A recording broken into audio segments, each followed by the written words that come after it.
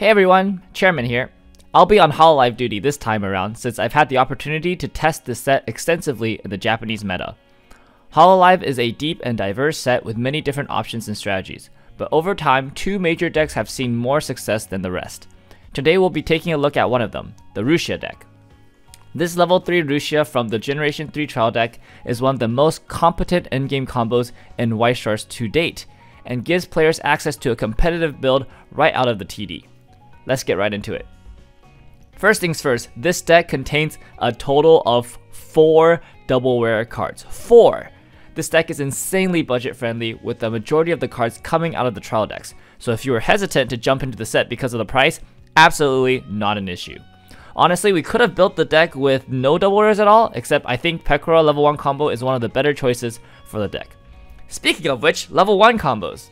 There are a wide number of options that work well with the Rushia combo, but there are generally two things that we really want in our level 1 combo. Number 1, a good color, either blue or yellow, and number 2, the ability to grab the pieces we need for our combo at level 2, which include 1 Noel Brainstorm, 1 Flare Support, 1 level 3 Rushia, and the Climax. Because of this, I'm not the biggest fan of running the level 1 Flare combo in the trial deck, even though she has great innate synergy with the rest of the package, because the combo has difficulty getting the necessary pieces into your hand. Better options would include Korone or Watame level 1 combos, which can easily search or salvage the pieces we need, but they don't help us get the Climax, and more importantly, help us loop the Climax once we get our Rushia board set up. For that reason, a blue level 1 combo with a Pants trigger would be ideal for getting both the characters and climaxes needed for the combo. Between Boltan and Pekora, which are our selective level 1 blue combo options, Boltan requires additional setup and stock investment in getting cards into memory. Pekora manages to do most, if not everything we want. She mills, can choose from a decent selection of cards, and comes with a Pants Climax. However, any of the combos I've mentioned in this section are viable and have their own advantages and disadvantages. Feel free to use whichever one works best for you. Let's go over the cards in the Rushia package, all from the Generation 3 trial deck. The Noel Brainstorm is a tap self, mill 5 draw Brainstorm, and the Brainstorm of choice because it also gives our Rushias plus 1000 power. Some decks opt to run additional Brainstorms that have more utility and better selectivity, but I don't think they are worth the slots on the field, especially since you will most likely have to play over them at level 2. Milling 5 cards instead of 4 is a significant upgrade, and you can occasionally draw into climaxes, which can be a big swing in your favor. The Noel also gives the level 1 Flare combo 1000 power if you choose to run her instead. The Flare back row support has the level support effect, and once you are level 2, she gains the ability to pay 2, tap herself with the Noel Brainstorm, and summon the Rushia from your hand. Because the ability to summon the Rushia out is on the Flare support, this means that Rushia herself doesn't have any penalty or demerit that's commonly found on other early play cards. Rushia on the board gains 1500 power and hand encore if there are 2 or more other Hololive characters, which is always the case at level 2 since you need both back row cards to summon her. Hand encore makes her incredibly sticky and hard to remove through normal combat. Your opponent would need to send her to stock, clock, or deck to completely remove her. Her Climax Combo effect gives you the ability to target a Hololive character in your waiting room and either return it to hand or summon it on the board. If you return a character to hand, you can additionally shuffle 4 cards from your opponent's waiting room back into their deck. And if you summon a character, that character gets 2500 power cross turn. Both options give you a +1 in card advantage, but the shuffle back option is more offensive, while the summon can not only get you a character, but also bypass the stock cost for that character as well. Shuffling back clean cards into deck is deceptively powerful and can be guaranteed damage if your opponent is careless enough to end their turn with only a few cards in deck. So just the threat of the Rushia shuffle back is enough to force opponents to spend resources to play around it or lose to it. For units to summon, an ideal target is a level 3 modding from the trial deck, which can heal when played from hand or summoned out from the Rushia's ability. She also has an on-attack ability that allows you to assign 1 soul to up to 3 characters, a great way to push for extra damage or create favorable side attacks in the late game. Setting up the Rushia combo is crucial to the success of this deck, so the level 0 and level 1 game needs to be consistent and strong and consistently strong for the deck to succeed. Luckily, we have level 0 Aqua. This card does everything. Controls the board, clocks you to level 1, gets you cards, fixes color, cleans your room, makes you dinner and a bath. Alongside Aqua, we max out on the beco drop search from the TD, who is also 3500 power. The two cards side by side can box out any 3500 center runner and force our opponent on the back foot as early as turn 1. The drop search also helps supplement our level 1 combo in grabbing pieces that we miss. To further boost our consistency, we're also running 1 copy of the Choco drop salvage for additional hand fix and milling. Now, here comes the fun part.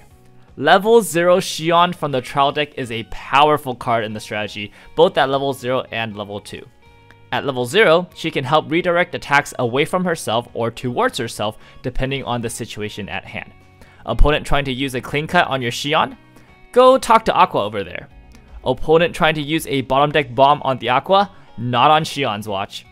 By forcing unfavorable attacks for our opponent, we can have a much easier time retaining our advantage and setting up our level 1 combo. But that's not all. Her real use comes online at level 2, where she can be used alongside our Rushia combo to redirect anti-early play bombs away from Rushia and keep her on the board. It's not an exaggeration to say that this Xion is the MVP of the deck, providing key support at important points of the deck's game plan.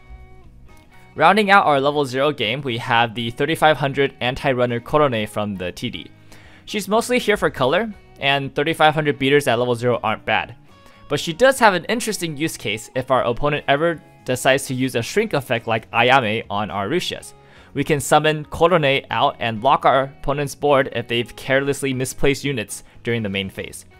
If you don't want to run the Korone, you can choose to run Coco Clean Cut in this slot as another good level 0 yellow card. Lastly is 1 copy of the Climax swap. Even though we're playing 8 Pants triggers, we always want to get the Rushia Climax in the latter half of the game. Any of the Climax swap cards are good. Watame just happens to be yellow and occasionally gets us an extra stock. Level 0 is the meat of the deck. The rest of the deck is fairly straightforward. 4 copies of Subaru at level 1 helps us filter out unneeded cards and extra climaxes while milling through our deck. Do note that while she can grab the Rushia and the Flare support, she is unable to grab our Noel Brainstorm as it is a level 0, so you'll need to get the Brainstorm some other way. She also can grab any of our counters, each useful in their own situation. The 1/1 Mel counter is a great way to filter out a single climax in the hand, as well as contest board as early as level 1 if you aren't going to hit level 2 right away. The 2/1 Suisei counter is excellent in the mirror and against other early play focused decks. Finally, the 2/1 Hachama Beam counter is the ultimate defensive tool in the deck, easily recyclable with the Rushia combo and capable of denying stock, denying damage, and protecting multiple lanes all at once. It's important to note that the counter has to discard Hololive characters, which means you can't salvage a climax with the Pants trigger to discard. To round out the deck, we have a few tech options at level 3. The early play Watame serves as another answer to early play decks and sticky boards. I generally favor the hard removal over something like Ayame, which hits more targets but gives the opponent a chance to encore. You could run either, both, or neither in this deck. There's enough red for the Ayame if you want to go that route. Finally, the stock swap Matsuri is just a great card to have and pairs nicely with the shuffle back effect of Rushia. You can force your opponent to get rid of their clean stock and then shuffle those cards back for a powerful decompression combo. Other choices you can consider include early play healers like Suisei, or good cards to summon out with Rushia's effect like the trial deck Fubuki, the 3/2 Luna, or the 3/2 Aki. Let's run through an overview of what this deck wants to accomplish at every level. For our opening hand, we want to keep most of our level 0s and any Pekora combos. I'll also discard any Noel Brainstorms after the first one, and if I don't have Aqua, I'll discard the Watame and Choco as well, just for a chance at the Goddess. Level 0 is all about setting up beefy 3500 attackers and getting as much board control and resources as possible. We want to see an Aqua in rotation every game, so if I don't open one, I generally use a beco drop search to grab one on my second turn. It's important to pair Aqua with another front row attacker to counter cards like the Rudy PR or Neon Cat. And the level 0 Shion provides additional protection against cards like Sayo Bomb or Lilia back row. We want to generate as much stock as we comfortably can to give us leeway to use stock later in setting up our Rushia board, so don't be afraid to play 3 attackers to get as much stock as possible. Level 1 is all about getting through our first deck. With a combination of Pekora Combo and Subaru, we can control our refresh timing well and give ourselves a decent chance of cancelling at level 2.